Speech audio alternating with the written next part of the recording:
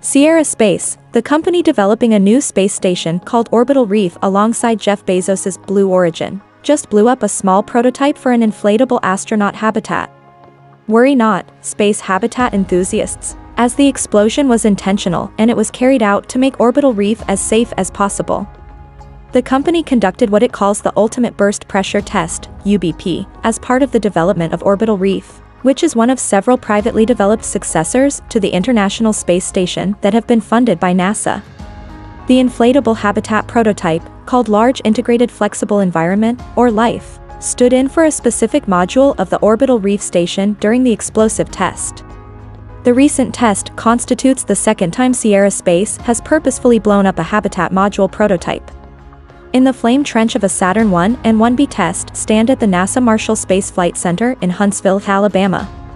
In other words, the Orbital Reef Station tests took place in the same area where NASA tested rockets for the Apollo moon program in the 1960s.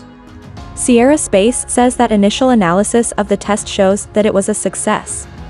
The prototype was required to survive above the burst pressure of 182.4 pounds per square inch set by NASA.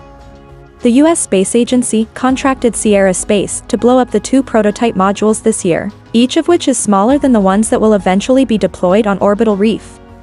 Last year, NASA announced 3 contracts for private space firms totaling $415 million to develop U.S.-operated successors to the International Space Station.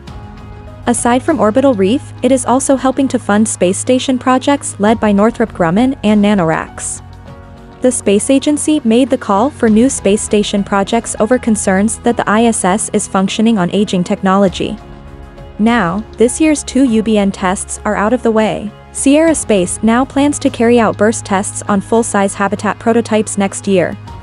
The company aims to eventually carry astronauts to and from the Orbital Reef station using its in-development Dream Chaser spacecraft.